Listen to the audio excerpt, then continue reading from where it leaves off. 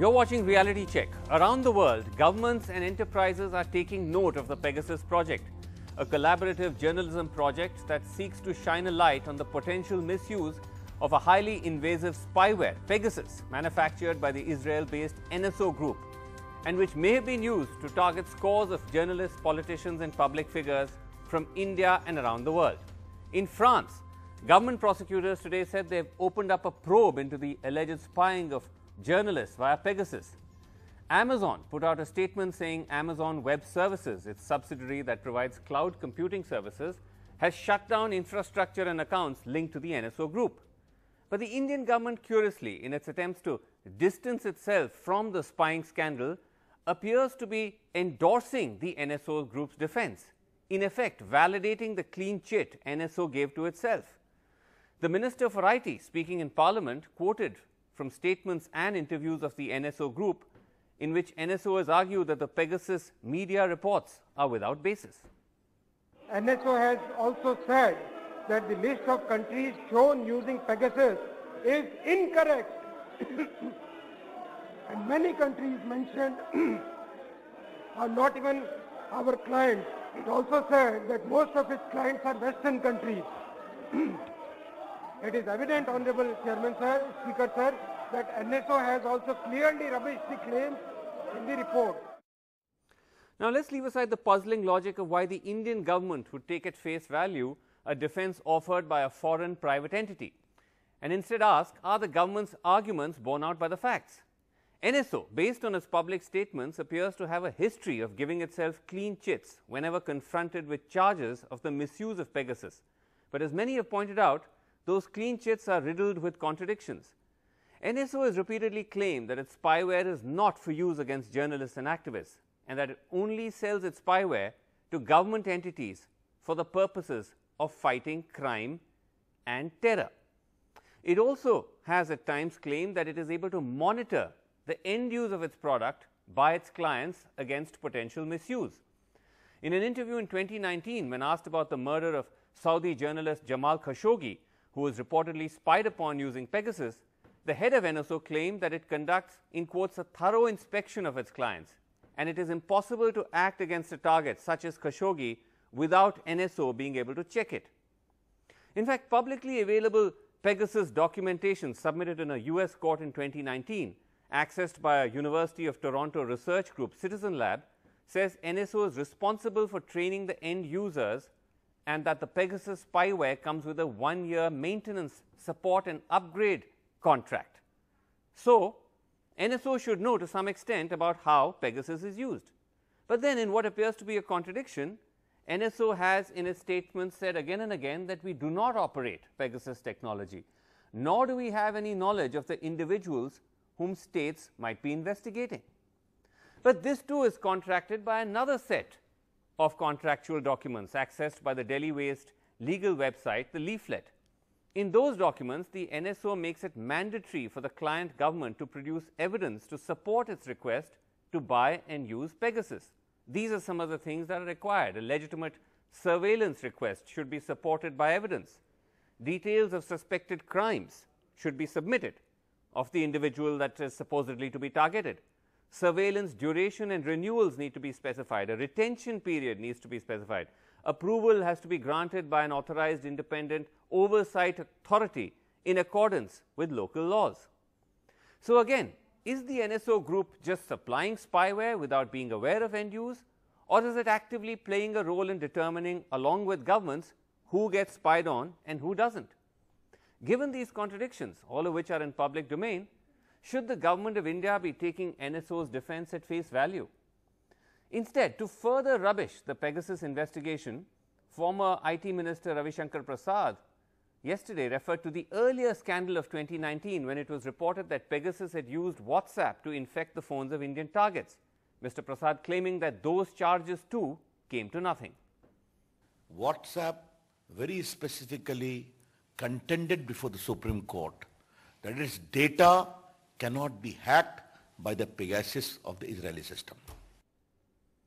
WhatsApp, in fact, has sued the NSO Group in a US court for the 2019 breach, where it has argued that Pegasus indeed did compromise its systems. So the government claiming that WhatsApp has ruled out a Pegasus hack, WhatsApp in a US court, Pegasus has accessed our servers illegally. These are some of the statements WhatsApp made before the US court. Pegasus accessed and used our servers without authorization in an effort to compromise approximately 1,400 target devices. NSO reverse engineered the WhatsApp app in order to transmit malicious code to target devices over WhatsApp servers. Moreover, Will Cathcart, the CEO of WhatsApp, has put out a series of tweets following the latest set of Pegasus stories, where he's directly hit out at the NSO Group, saying NSO's dangerous spyware is used to commit horrible human rights abuses all around the world, and it must be stopped. All right, joining me tonight on Reality Check, I have with me Phineas Ruckert, journalist of Forbidden Stories, the entity that put out the list in collaboration with other media houses. We have Omar Ben Jacob, who's tech editor at Haaretz, the Israeli newspaper.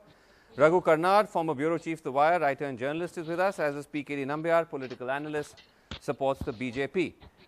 Phineas, if I can just start with you, because once again, when we reached out to NSO Group, they put out a statement which we'll put on screen, where they say that, look, this list has nothing to do with NSO, we don't know where it's come from.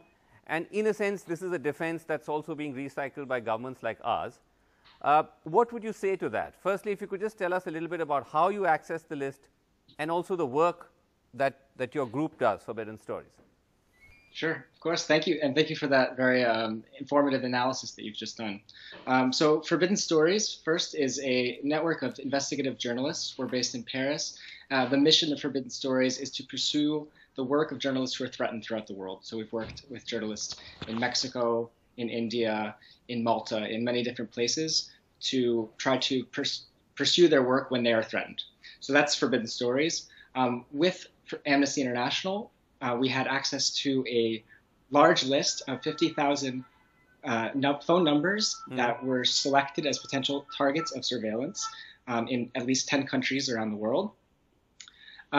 We, through an analysis of that list and through a number of forensics analyses of phones that had been infected, we were able to show in a large way how extensive this spyware seems to be used in a number of countries around the world. Okay. So in India alone, we were able to verify the numbers of more than 40 journalists, everyone from journalists like Swati Chaturvedi and Rohini Singh, so who are contributors for The Wire, to local journalists, Jaspal Haran Singh in Punjab. So we also performed, like I said, 67 forensic analyses of phones that appeared in this list, and 37 of those revealed at least traces of spyware infection. Sure.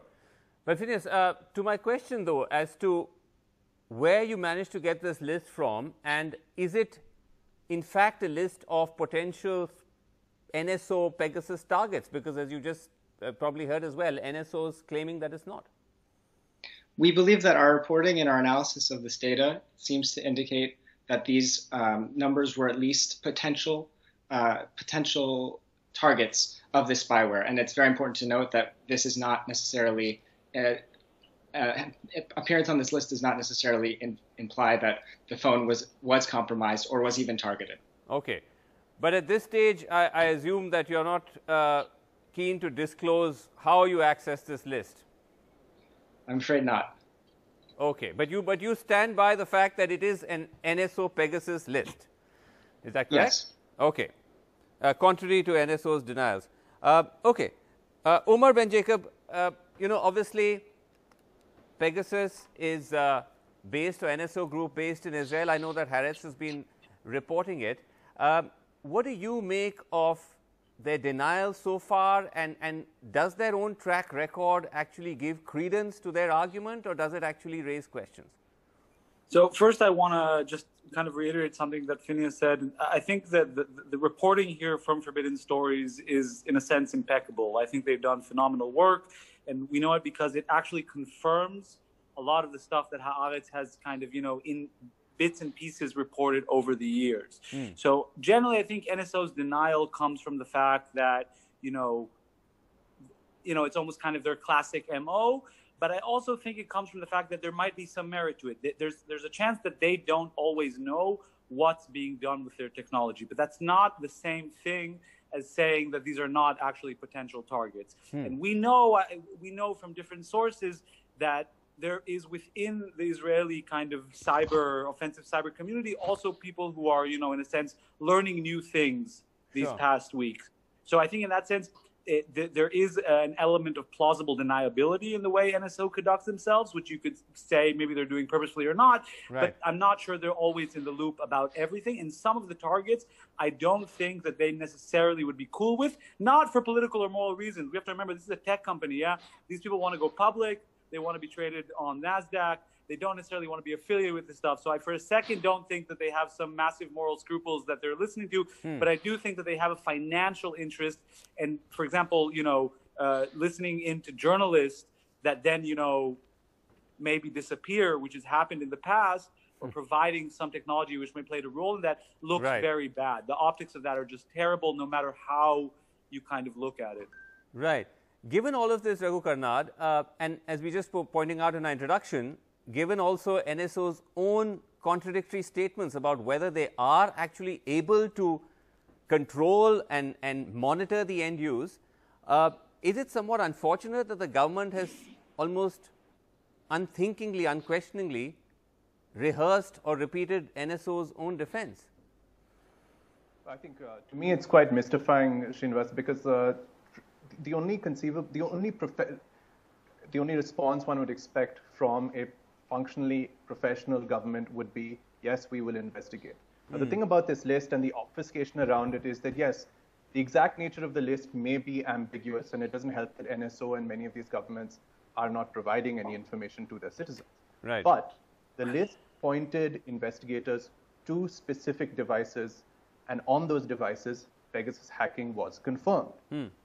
So that is a perfectly clear indication of the broad nature of the list and what its use might be. So we know that prominent Indian citizens have been hacked. Right. They're as prominent as Prashant Kishore. This is not a matter of speculation. This is corroborated. This has been investigated, and that investigation has been vetted by independent forensics and also by the best international newspapers. Right. The idea that we would face that reality, and our government would not order an investigation, I don't know. Well, it points you to certain conclusions that that you can't avoid, right? And that contradict what the government itself is saying about its own position in this and its and who the culpability lies with. Okay. Why would you not investigate right at the outset? I guess that's the question, P.K. Nambiar, which we've been asking from when this story broke. And now you actually have other governments. France has opened up an investigation into these charges. We've seen entities like Amazon act on the basis of the information that's come out. Why is our government so reluctant to order a probe and instead is actually repeating NSO's clean chit to itself as though it's the gospel truth? Baffling. Srinivasan, my 2-3 points. One is that if every individual, if there is any tapping is taking place, and no government has no business to intrude into anybody's privacy. And if there is something, if there is one person or a person or Prashant Kishore or a Rahul Gandhi have feeling that his or her phone is getting tapped, we have a rule of law in this country. We have our judicial system. We have a police.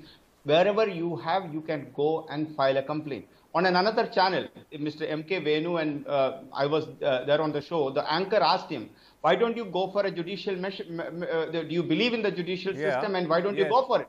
He said, yes, we are contemplating that right now. We are busy. So you're saying that, once again, you're saying in a situation where there appears to be a potential breach of national security, it appears that a foreign firm, spyware firm, could have been snooping on Indian citizens. They need to go and file an FIR and pursue it themselves. Government will not do anything. This is, Srinivasan, right now these are allegations. An allegation by two primarily the agencies which are behind this. But Nambiar, one is Amnesty. I'm saying, okay, let's take the best case scenario. These are allegations, they need to be proved. 2020. Let me just finish here. Just hold on. It's one thing for the government to say, listen, we may not know enough about this. Please go figure it out yourself. they're not even doing that. They're actually rubbishing the entire investigation. They're saying there's nothing there. These are all made up allegations, foreign powers, vested interests. Isn't that dangerous? No, let me come to that. There is a reason for a person like me to believe. No, there is a reason for a person like me to believe there is some kind of a motivated interest in this. I'll tell you why. One is that there is a... my question is not on you. I'm just on a sovereign, it's a democratic government. I'll tell you why. In 2000, why would you not probe? Please be fair, yeah. I mean, at least I'm saying that in 2020, Amnesty International had to pack up from India. They are not the great lovers of India. No, 1 second. Come on. Mr. Nambiar, before we get into global conspiracy I may have theories, a hypothesis for you if you want. I may have a possible explanation. Okay, all right. Just a second. Mr. Nambiar, this is not some specific probe to target India. It's a consortium of journalists, 15 organizations around the world. But sorry, Omar, you wanted to comment. Yes, I have a potential hypothesis to float here based on what we've reported.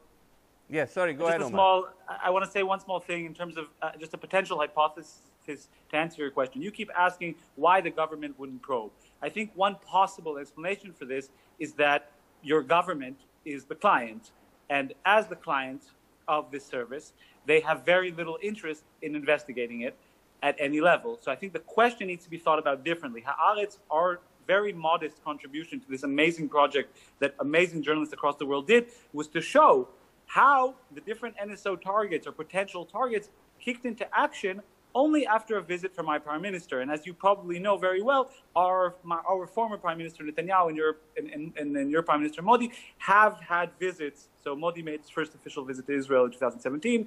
Netanyahu came to India for the first time in 2018. Right. And this is exactly the time frame we see this kicking in. And therefore, I would suggest that it's within your government's kind of main frame of mind. It's actually national security. They bought this as a national security tool, and they're abusing it as such. And therefore, the kind of national security discourse keeps them safe, from this kind of political...